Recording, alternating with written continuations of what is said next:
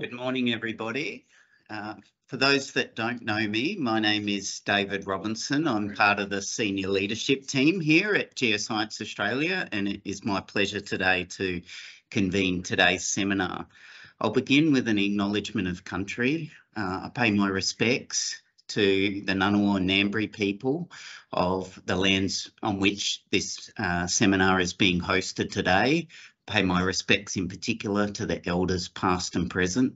I'd like to also extend those respects to the traditional owners of the lands from which Geoscience Australia works on across the country, the lands and the sea, and also extend that to the lands from which many of you online will be joining us, both within Australia and also overseas. Today we have a double bill. We have two presenters. Each will present a 20-minute presentation, and we'll go through both presentations and then come back at the end with a Q&A for both of the presenters. So the first talk this morning will be presented by Ladina Carr. The title for this talk is Increasing the Prospectivity of Northern Australia, Impacts from the Recent Exploring for the Future Seismic Acquisition and Regional Geology Studies in the South Nicholson region in the Northern Territory.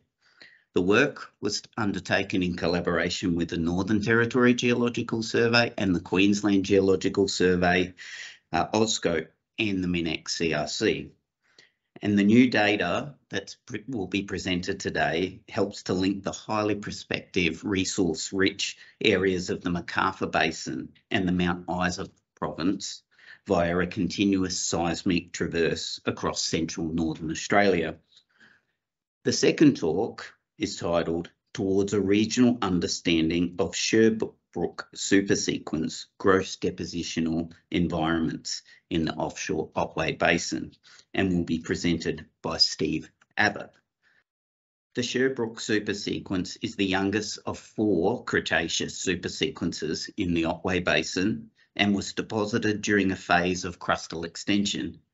This presentation shows how a basin-scale gross depositional environment map for the Sherbrooke supersequence was constructed.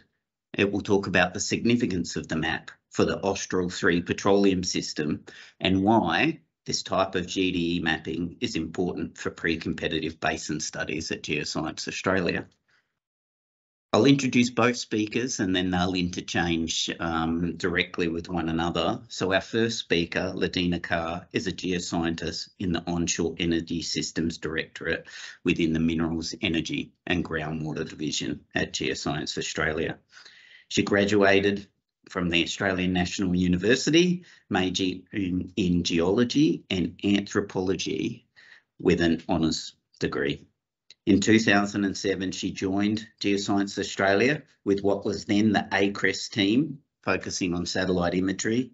And in 2009, she moved to the Onshore Energy and Mineral Division to work as a seismic interpreter and basin analysis, the style of work that she'll be talking about today.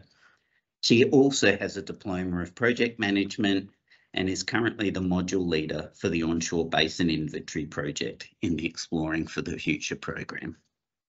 Steve Abbott joined Geoscience Australia in 2013, where he works as a basin analyst on stratigraphic studies of Australia's offshore sedimentary basins. Past roles include mineral exploration, mainly sedimentary uranium in Central Australia, teaching and research at Southern Cross University, James Cook University and the University of Tasmania, and regional mapping with the Northern Territory Geological Survey. Steve is a graduate from Flinders University with honours and James Cook University, where he has a PhD. So without further ado, I'd like to welcome Ladina to the stage to begin the presentation.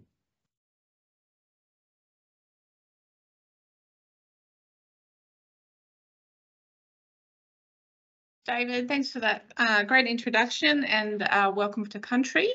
I'd like to just start this presentation, like take off my glasses because I can't see the room and the slides, by acknowledging all my co-authors. There are we're quite a big team and we work widely across the agency. So it's not everyone, but it's the main part of the team. We also work with the NTGS and the MinEx CRC. So they're our main collaborators on this project. So this is the plan for the talk.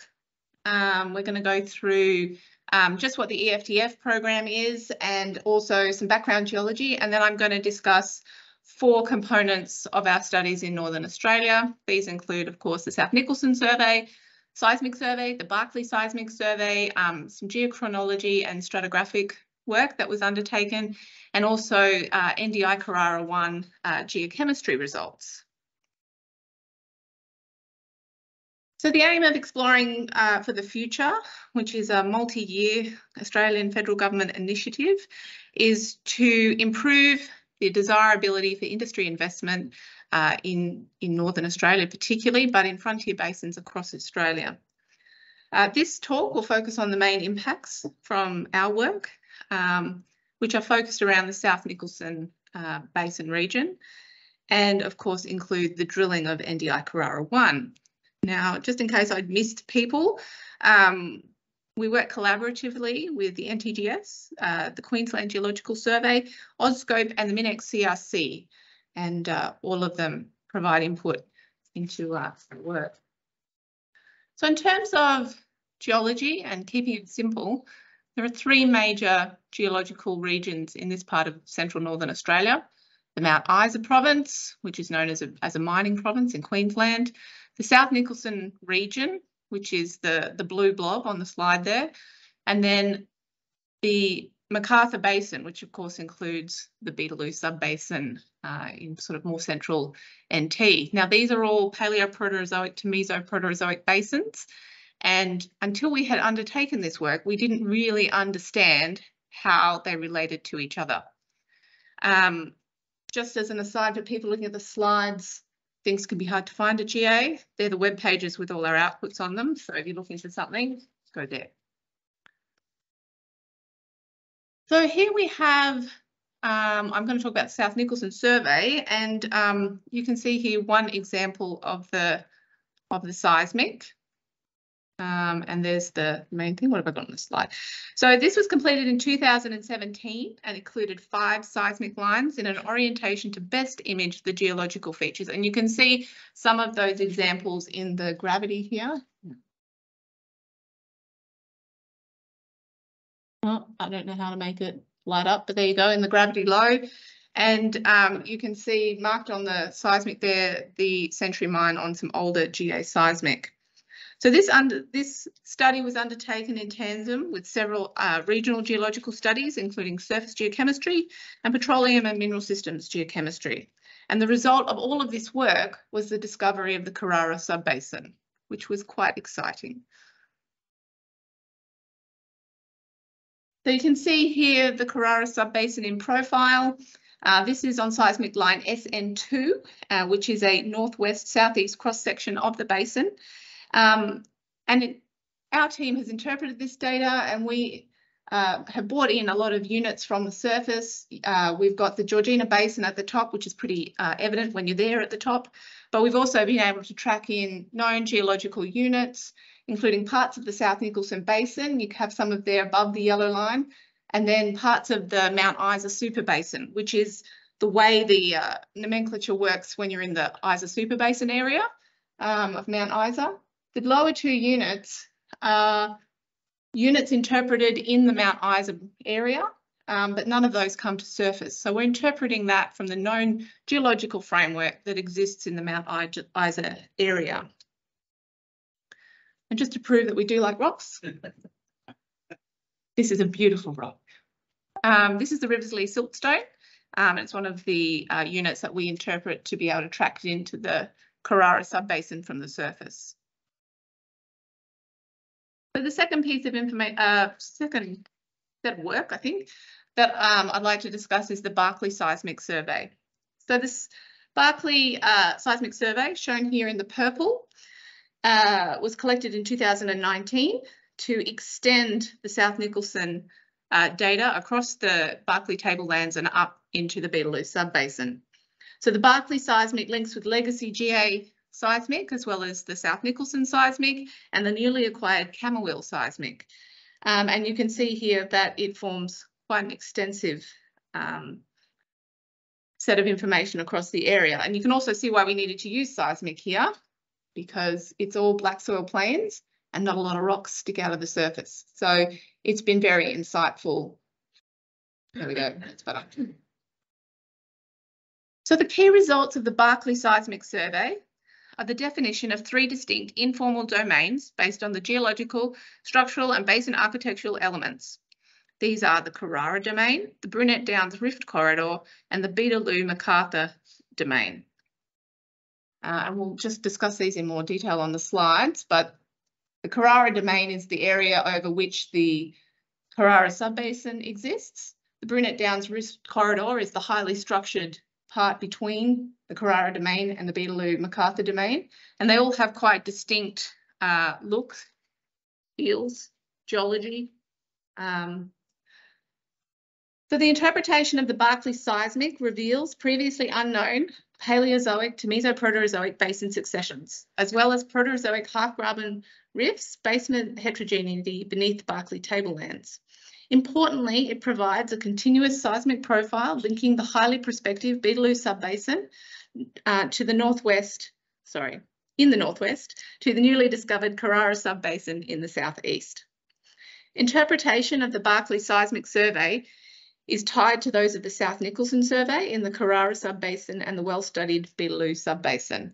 And I think there is many ways that the NT geology is described, and we've attempted to sort of have a go at working out where those commonalities are. But there are similarities in both sets of descriptions to the Rawlings et al. Framework, but also to the Jackson et al. Nomenclature and that framework. So that leads very nicely into the geochronology and stratigraphic correlations that were undertaken in the South Nicholson program. So as part of this program, the team collected 47 samples from various basement units in the Neoproterozoic and undertook a comprehensive uranium-lead shrimp, zircon and xenotime geochronology program. This helped us to better understand the basin evolution, the stratigraphy of the region and its relationship to the the 2 next door neighbours, the Mount Isa province and the McArthur Basin. So the results of this have led to a revision of the stratigraphy across the region, and one of the major findings is the reallocation of some units thought to be Mesoproterozoic, South Nicholson group, into the older, later Paleoproterozoic groups, which are either superbasin in age. So the results have been that the geochronological analysis confirms that the South Nicholson group is temporarily equivalent to the Roper group of the McArthur Basin. That's important. That's where the prospective Beetaloo subbasin sits. The study also resulted in the revision of the Carrara Range group, which incorporates the Surprise Creek Formation and the Drummond Formation, representing a tectonostratigraphic package of around 1725. Some units from the Ben Mara region, previously assigned to the Mesoproterozoic South Nicholson group, have been reassigned into a revised, expanded Paleoproterozoic Ben Mara group in circa 1640. That's the river event for those in the Mount Isa nomenclature. So this increases the geographic extent of the highly prospective late Paleoproterozoic stratigraphy, which is the revised Ben Mara group, and it extends it westwards beneath the Georgina Basin for an unknown distance. So this really increases the prospectivity for this area for MVT and SEDEX style mineral occurrences. Renaming of these stratigraphic units is underway, and in collaboration with the NTGS, there is a new map sheet that's currently in process, as well as an AJES paper to describe all of the changes and the science behind that geochronology. So moving on to the Carrara subbasin, you will recall that we discovered this Carrara subbasin back with this South Nicholson seismic survey, and the Carrara subbasin is described as a large concealed Proterozoic depocentre, and it is at least 8 kilometres in depth, approximately 190 kilometres north-south and as much as 120 kilometres wide. So during the work in this area, there we go, there's a label, the MinEx CRC undertook the drilling of a deep stratigraphic drill hole, NDI Carrara 1, and that was completed in December 2020. And that was in collaboration with GA and the NTGS. This was drilled to test the stratigraphy to better understand the geology and resource potential of the Carrara subbasin. Now, the Carrara subbasin is located on the western flank of, the Carrara subbasin. The NDI Carrara 1 well is located on the western flank of the basin and is overlain by the Cambrian Georgina sediments. You can see here a picture from the rig and also the location, I won't point, of the well. So it was sited there just to get as much of the stratigraphy as we could, we hoped.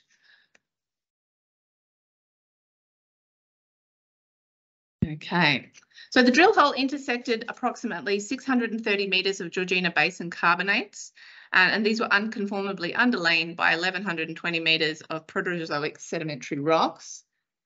I'm just not sure where the animation here stops, so I won't go too far.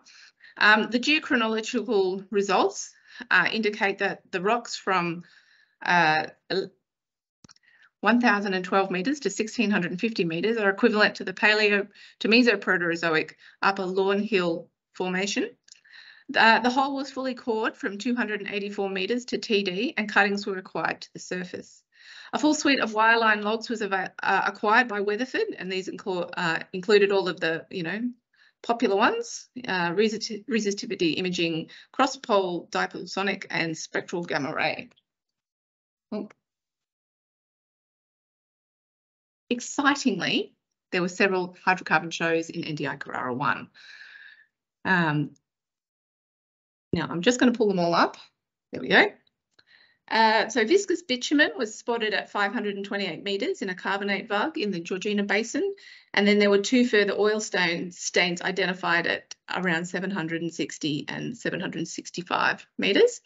In addition to the oil stains, mud gas logging recorded a sustained release of gas with up to 2% methane concentrations, and analysis from the gas samples suggested that the gases are sourced from local thermally mature organic shales and siltstones. That's the very high-tech gas collection with a tube. Now, so bring these up. The organic geochemistry that was undertaken by our colleagues indicated that the organic rich oil-prone source rocks in the Cambrian section, that there were black shales at the top of the Proterozoic section, which are potential for gas generation, and that the Proterozoic section is organic rich, but no remaining hydrocarbons are present. Let me read that sentence. The Proterozoic section is organic rich, but has no remaining hydrocarbon potential, so it would represent a potential gas shale resource. Geochemical analysis of hydrocarbons shows have revealed that the occurrence of there are several petroleum systems in this well. I'm just going to briefly go through those. So the geochemical results were put into the context of the Australian Petroleum Super Systems framework, initially developed by Marita, who's here today, hooray!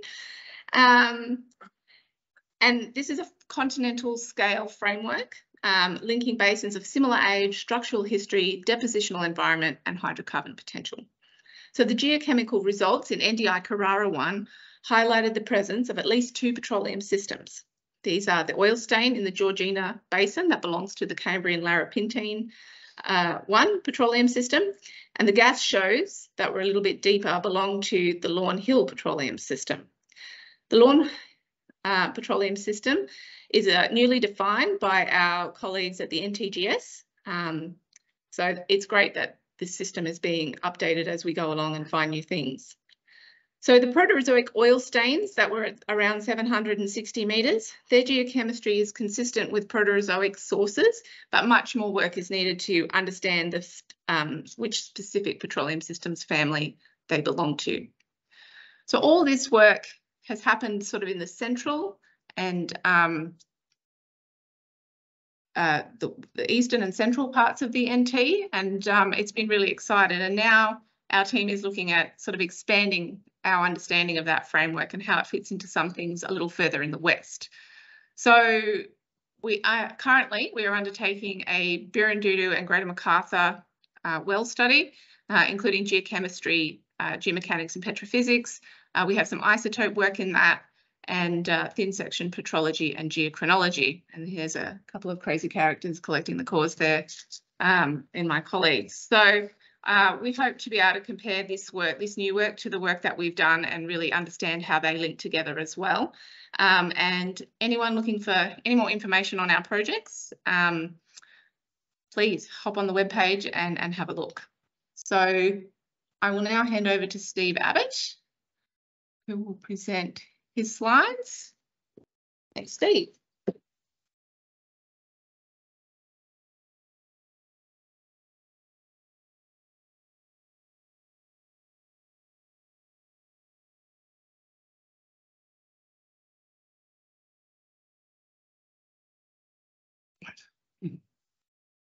Excuse me. And now for something completely different. So the work I'm presenting today is being undertaken in the Offshore Energy Directorate here at Geoscience Australia, and it's part of a much larger pre-competitive study that's underway. This material on gross depositional environments forms a conference presentation that I delivered earlier this year at the Australian Exploration Geoscience Conference.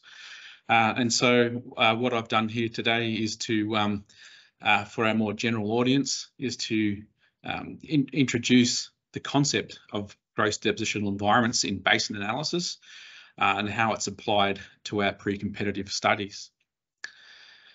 So at this point, I'd like to acknowledge my co-authors, mostly from the offshore energy team.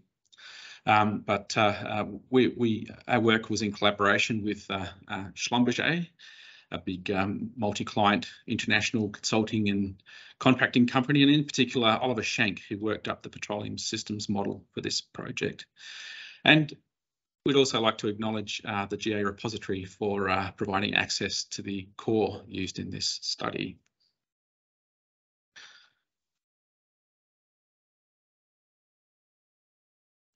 Okay, so this is my little introduction to gross depositional environments, just to set the scene to the non-specialist audience. So, and it depicts the cartoon of a number of depositional settings that you might expect to find around the edge of a sedimentary basin. And there's a number of depositional settings, many of which will be familiar to you from everyday experience. It includes fluvial or river systems, deltas, lakes, beaches, and so on. And sediments can also be deposited on the shelf area and even into the deep sea. So the general idea is that the sediments are derived from weathering and erosion of a hinterland, sand, gravel, mud. Those sediments are transported to the basin margin and distributed among these various depositional settings. And of course, over time, as the basin subsides, the sediments accumulate, and a basin fill can be comprised of several thousand metres of sediment, all made up of these various depositional settings. Now, we're going to be concentrating on deltaic and fluvial environments in this talk, so I thought I'd just zoom in a little bit and have a look at a couple of those from the modern Australian continent. And at the same time introduce the concept of depositional environment, DE, and gross depositional environments, or GDE. So at left is the Google image of the Burdekin Delta in North Queensland. That field of view is about 50 kilometres across, and there's the township of Ayr located in the middle there. And what we can see is the Burdekin River bringing its sediment load down to the coast, depositing it onto the delta and out into the ocean. And if you look at various parts of this image, you can see various depositional environments. And so, for example, where the river approaches the ocean, we can see a number of distributary channels. and some delta mouth bars. So they're the modern active environments, and there's a number of abandoned or older channels and bars that make up the lower delta plane of the Burdekin Delta.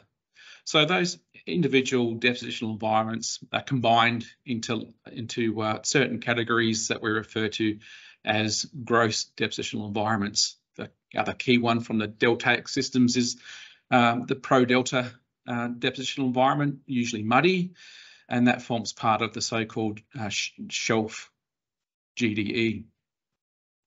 Now, at right, we've got another Google image. Field of view is about 20 kilometres across this time, and it depicts the River Murray on the border of South Australia and Victoria, just near Renmark. And so this is a fluvial depositional setting, and it's you can see the modern River Murray channel meandering around.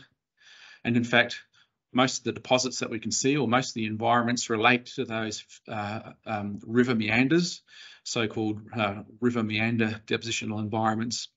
And of course, the whole meander belt represents a floodplain, as we know from recent history in the media, and those are grouped together to form the fluvial plain GDE.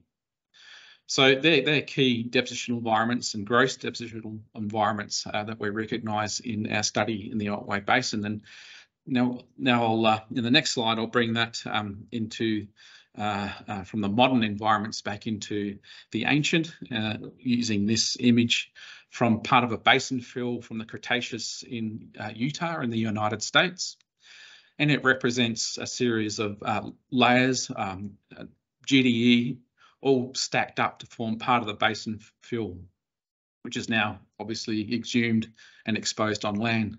So the light coloured bands represent sandy rocks, fluvial and deltaic gross depositional environments, and the intervening darker intervals are mud-rich, and they include pro-delta mud environments. So we can see these GDEs stacking up to form part of the basin fill.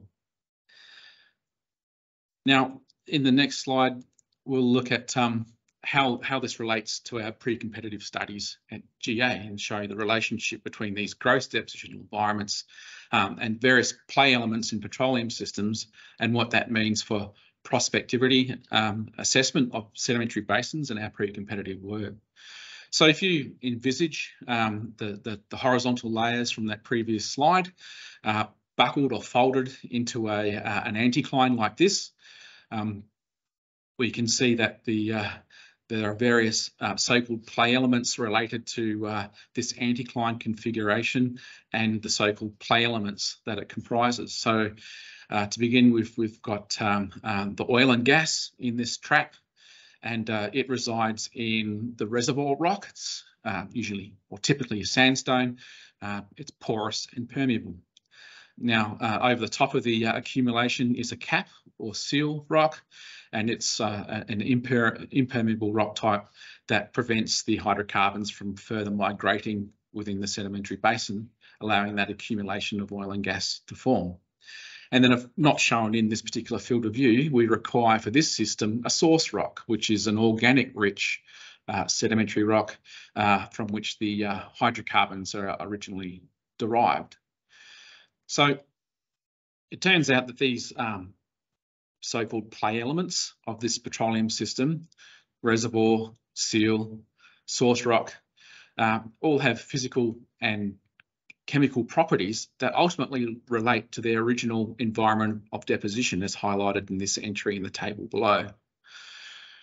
So I've highlighted the play elements and the corresponding GDEs that might be associated with this kind of configuration in a petroleum system, but equally we can apply, just as another little digression, this same approach to our carbon capture and storage studies, where instead of hydrocarbons in the trap, we're looking to add CO2. And in that case, the reservoir and seal play elements are key. And for groundwater studies, the same is true. Reservoir and seal are important, but in this context, they're referred to as aquifer and aquiclude. So there are any number of combinations and permutations of GDE that can represent or perform, if you like, as these various play elements in these systems. So what we can do is to in the subsurface, as in the offshore basins of Australia, is to study the petroleum well information and the extensive seismic surveys to interpret the environments of deposition that we see, formulate our GDE, and then map them across the basin to produce maps, which ultimately tell us the distribution of play elements and whether or not there might be a petroleum system operating in the interval of interest. And so this kind of work is an important part of our pre-competitive work in the offshore energy team, but also in the people looking at CO2 and groundwater at Geoscience Australia. So that's my little introduction, and so we'll now launch back into the Otway Basin. Here it is, located offshore Victoria and South Australia. This is the rough outline of the basin that encroaches onshore in this region through here. And the Otway Basin was chosen as the subject of our current work because in 2014 there was a report released by Geoscience Australia which summarised the offshore frontier sedimentary basins around the Australian margin, and it was recognised in that work that the deep water part of the Otway Basin, the area beyond the modern continental shelf in this region through here, was very sparse in terms of its data coverage. It's very few exploration drill holes and very little seismic information, so it's difficult to assess its prospectivity. And so to address this in 2020, Geoscience Australia, our team in the Offshore Directorate, teamed up with Schlumberger, the large international multi-client company, to start a large pre-competitive study of the offshore Otway Basin with a particular focus on the deep water part of the basin. Now, the particular interval in the Otway Basin that we're interested in is called the Sherbrooke supersequence. That's an interval of strata that's late Cretaceous in age, and if you look at the inset to the left here, you can see the plate tectonic configuration of Australia and Antarctica at that time. It's showing Australia beginning to separate from Antarctica, but you'll notice that in the position of the Otway Basin, in this sector of the southern margin, that separation had yet to occur. So that's the broadest plate tectonic kind of context for the study. Now, this colourful map represents the thickness of the Sherbrooke supersequence. The main thicknesses of the supersequences are deposited in the Morum and Nelson subbasins, so that's represented by the blue, magenta and greenish coloured tones. So these are the depot centres for the Sherbrooke supersequence. And as you go towards the basin margin, the sequence is much thinner, shown in the orange and yellow colours. And in the far outward part of the basin, the sediments thin up against these large features that we refer to as outer margin highs. Now, this thickness map of the Sherbrooke sequence is the base map for our study. Effectively provides the geological context, and what we did was we examined the seismic data that extends across the basin, and we looked at the over 30 wells in terms of its lithological information and downhole geophysical logs. And we integrated that information to produce interpretations of gross depositional environment. And then we propagated those interpretations throughout the seismic grid and throughout the basin. So going from the map view to this cross-section view in seismic now, I'll show you a cross-section that runs through this part of the basin across the Morum sub-basin. So this is an interpreted seismic reflection profile, and the Sherbrooke supersequence is shown in the purple colour, and it shows the main thickness has developed in that Morum sub-basin depot centre. Now, these curvy black lines are geological faults, and they were active at the time that the Sherbrooke supersequence was being deposited. And we can tell that because the thickness of the supersequence thickens into some of these faults. So the faults were active and moving as the sediments were being deposited. And now have a quick look just to summarise the stratigraphic context within the basin. This is part of the stratigraphic chart for the Otway Basin, and this is the Sherbrooke interval again in purple. And this chart tells us that it was deposited during a period of basin extension, and I just referred to those active faults. This chart also summarises the broad depositional settings in cartoon form. Mainly, this is derived mainly from the onshore part of the basin. It shows the various lithostratigraphic units that make up the sediments. And importantly for us, it has a biostratigraphic scheme which allows us to put an age on the strata in the drill holes and to be able to recognise and map the Sherbrooke supersequence in wells and extend that mapping throughout the basin into the seismic. And the time period that we're dealing with is late Cretaceous, specifically Campanian to Maastrichtian in age.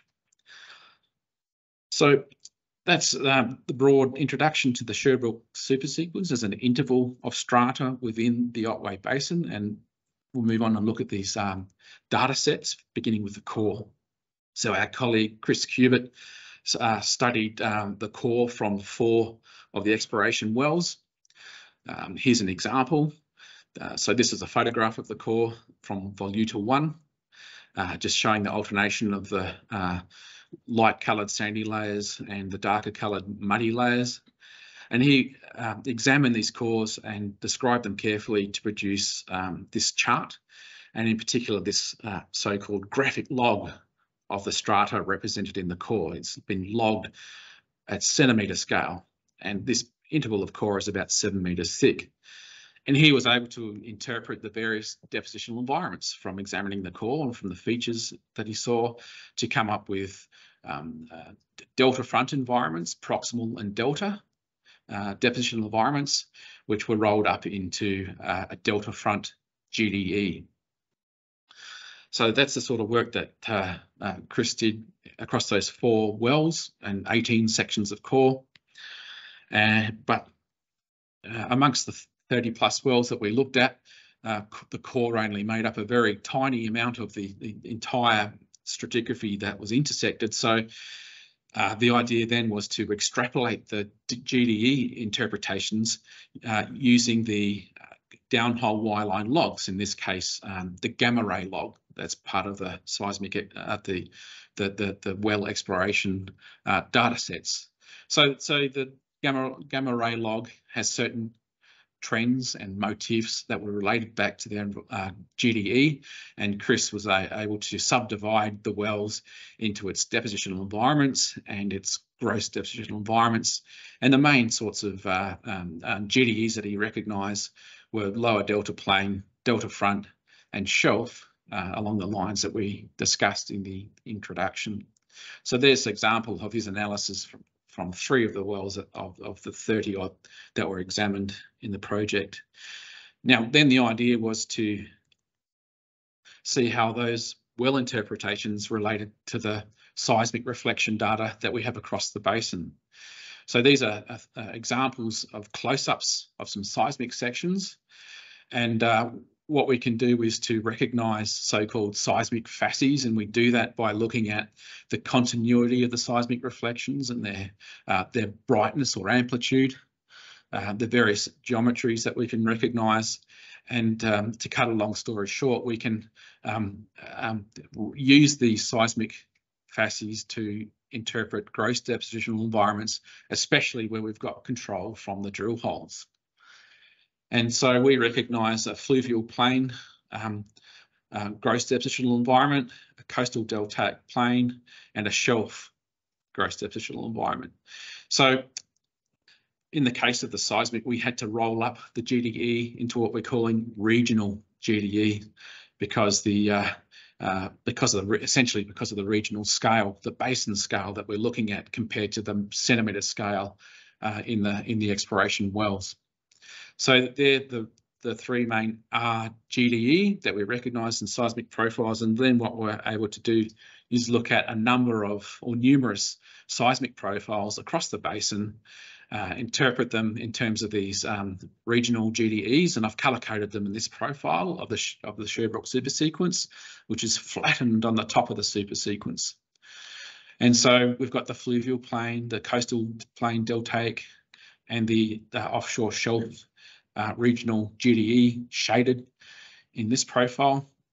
And of course, we're able to mark off the transitions between those regional GDEs on numerous seismic profiles just like this, and then construct lines and polygons to form our map. So in this second part of the talk, I guess, I'll step through how we compiled our map. So this is a base map of the Otway Basin, and it shows an outline of the basin, and in particular the wells, the position of the wells that have been colour-coded according to their regional GDE, and for good measure I've included some previously published data from the onshore just to complete the map. So the well-based GDE is plotted up there, and we can add some other features. We add faults, because they're an important part of the story. As I mentioned, they were active during the time of deposition of the Sherbrooke supersequence, as were the folds that we've been able to map, and they're the red lines that some of you might be able to see. Then we can add in some other bits and pieces that are there on the whole story, particularly the polygons of the regional GDEs. So here they are, the yellow fluvial plain, the greeny coloured coastal and delta plain, and the offshore shelf regional GDE. We can then add a few other bits and pieces, including these blue lines, which you can see up through here, and there's a couple of examples in the inset here, and what they show are the edges of deltas that we can see in the seismic data, and they indicate that the sediments were being transported into the basin, and the sediments were building towards the southwest in this part of the basin. And when you follow the RGDE belts around the basin, this north-south trend indicates that the deltas were building from east to west. For good measure, I've also included some other features of the Sherbrooke supersequence, especially these polygons in here, which represent what we refer to as mass transport deposits. They're giant slumps, effectively, mass wasting deposits. The largest of these is about 60 or 70 kilometres wide. And we can add other features, including the outer margin highs that I referred to earlier in the introduction, and any other information that comes to bear on the GDE story. And finally, we can add some extra annotation, and that completes the compilation of the GDE map for the Otway supersequence. So in the conclusions, we make a few points about what all that means for our work. And so this new map is a new estimate of GDE distribution for the Sherbrooke supersequence across the entire Otway Basin, and in particular, the poorly understood deep water part of the basin. And as I referred to previously, the distribution of these GDE is a proxy in many ways for the distribution of play elements in petroleum systems. So it turns out that this marine offshore shelf mud GDE is a potentially good source rock in the Sherbrooke supersequence. And preliminary new petroleum systems modelling indicates that this source rock may well have been productive within the Sherbrooke supersequence to generate hydrocarbons where it's deeply buried. So when you're looking at those various play element considerations in combination with the thermal history of the basin, we need that heat to generate the hydrocarbons. You can hone in or assess the prospectivity of the basin. And so these two stars just represent where those petroleum play elements and the thermal history might be favourable for the development of hydrocarbon accumulations. So of course, these maps can be used as input into petroleum systems modelling. So we can test our ideas and see if it influences our assessment of prospectivity of the basin. And early indications are that our work in the Sherbrooke supersequence will enhance the prospectivity of hydrocarbons in the deep water part of the Otway Basin. And thank you very much for listening.